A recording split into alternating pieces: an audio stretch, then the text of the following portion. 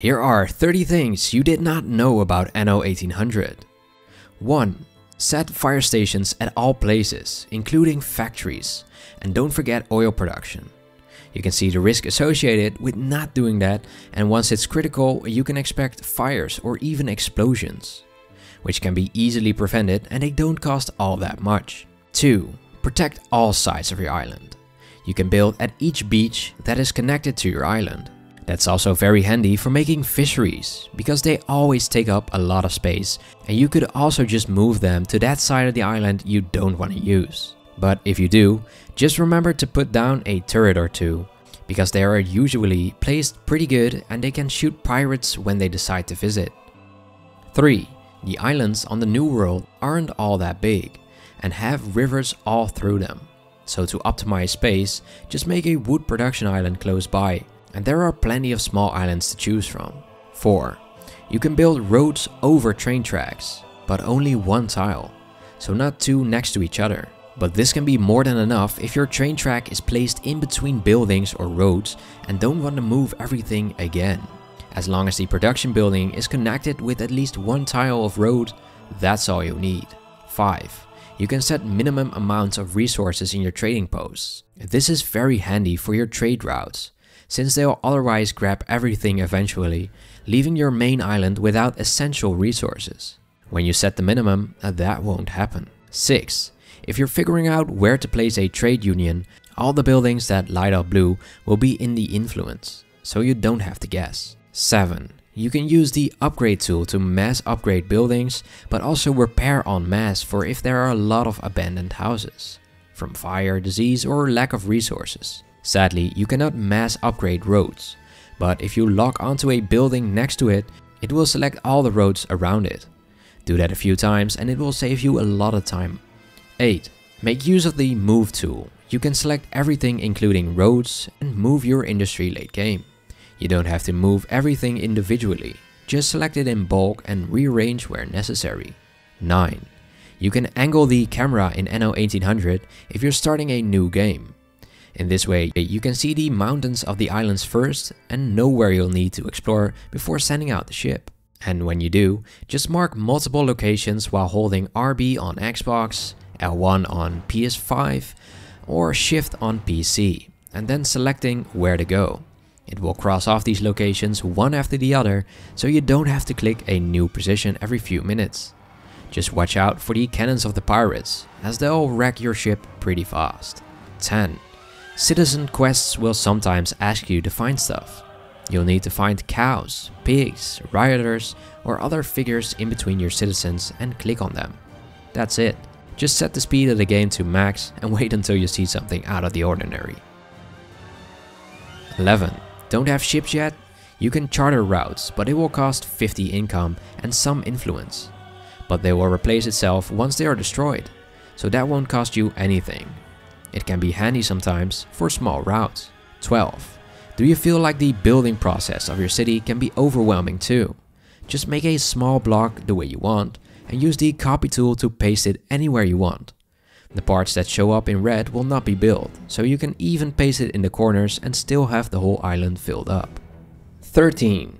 The public mooring building gives you 3.6 coins per attractiveness level on your island at an artisan stage. It costs 400 maintenance, so you'll need 112 attractiveness at a minimum to break even. After that, it's all profit. Keep an eye on your attractiveness level or rebuild your industry on another island to make sure your main island is more attractive. 14. Everything goes perfectly fine until it doesn't. Ever wondered why that is? Well, 9 out of 10 times it has something to do with your resources provided to these citizens. Every resource provided will give you some income per citizen. And when the storage runs dry, that income will be lost all of a sudden. So check your trade routes and see if you have too many resources selected per route. Most of the time, you'll find out that one resource has overwhelmed the ship and it can no longer pick up the second. Oh, and keep an eye out on the newspaper as well. It will automatically publish the worst outcome, affecting the income too. So make sure you'll publish some propaganda when needed. 15. You can sell shares you've acquired, but it will sell them to the queen instead of the AI player. At a much lower rate, than the rate you've bought it for though. But at least you'll get some quick cash. It would be prudent to accept. 16. Some AI players won't mind if you buy shares, even though they will buy them back relatively quickly. At least you'll have the benefit of a big income for a certain amount of time, without the negative consequences. You can afford to tussle for my island. Perhaps I underestimated you. 17. If you ever select the island options when you're setting up your trade routes and select wait for goods or wait to unload, know that it will queue up all the ships until the resource has become available again, or when there is enough space to unload, which is fine if your route is set up for that, but it will mean a lot of delay if it's not. 18. Some items will let you replace certain requirements in the production buildings using the trade union. This is absolutely essential if you want to optimize everything, because eventually this will mean a lot of trade routes will be obsolete. For example, the need of cotton, the need for flour, or even the need for cement. 19. Not happy with all the items the AI has to offer? Just re-roll them. It will cost 5,000 coins, and the price will increase with yet another 5,000 for each time you re-roll. But at least you'll have the item you want. 20. The amount of storage available on your island isn't decided by how many warehouses you have, but by which level your trade post is. You can also build depots to increase the capacity, but it will take up valuable harbor space. 21. If you send ships to the new world after you've discovered it with an expedition, without colonizing a new island first, the ship you'll send will stop at a random location in a new world, even if you colonize a new island right after. So this might be the reason you've lost your ship, or the pirates got to it first. 22. Floatsam will be available for pickup for around 15 in-game minutes, so be sure to grab the things you need before the timer runs out.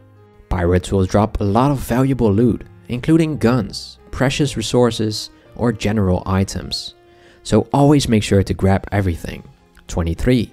It's easier to buy steel at first than to produce it yourself. Producing steel will cost a lot of income at the start of the game, and if you want to colonize a new island, you will need some as fast as possible. So just buy some if you can afford it. If you cannot afford it yet, just overproduce soap and sell that to Eli Bleakworth. Soap is much easier and less costly to produce. In this way, you will still have the edge without the negative income. 24. Decide whether or not you want to have resources available to citizens. For example, if you give rum to jornaleros or obreros, you will get much less return than if you were to deliver that same resource to your artisans or engineers in the old world. Especially if you want all of the money. This can add up really quick. And if you lack the production to provide everything to everyone, it can be handy just to block that consumption on the new world first.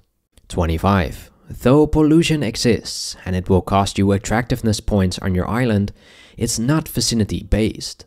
It's island wide. So it doesn't matter if you put factories next to your houses or the middle of some beautiful nature on your island. 26. Electricity still works when you only have dirt roads. But like everything, the dirt roads have less range than paved roads. So upgrade to paved roads as soon as possible to increase the range of electricity, warehouses, and even buildings like fire stations. 27. When setting up an expedition, you'll find out that morale is even more important than ever. This has to do with the type of ship, because they all have base stats. For example, the frigate has 20 naval power and 10 navigation, while the schooner only has 20 navigation. Additionally, you can increase the morale with items and resources, like champagne, rum, chocolate, cigars, sausages, food in general, or even dynamite and soap, all with different effects. 28. You can adjust the resources you'll see at the top menus. This can be handy to have a quick look at all the most essential resources, or specific ones if you're on a production island. You can choose these per island too. 29. Military ships can behave differently depending on their stance. Hover over the icon of the ship in its interface to see which stance is the active one. There are 3 stances. Active defense.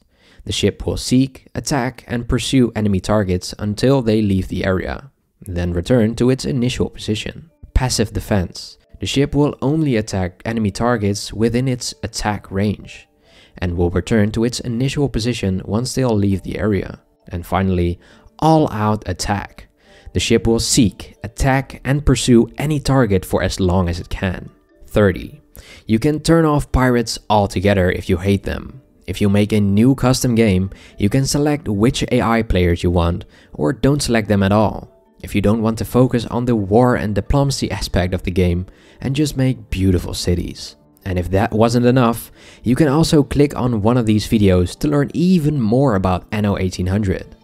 So choose one and I'll see you there.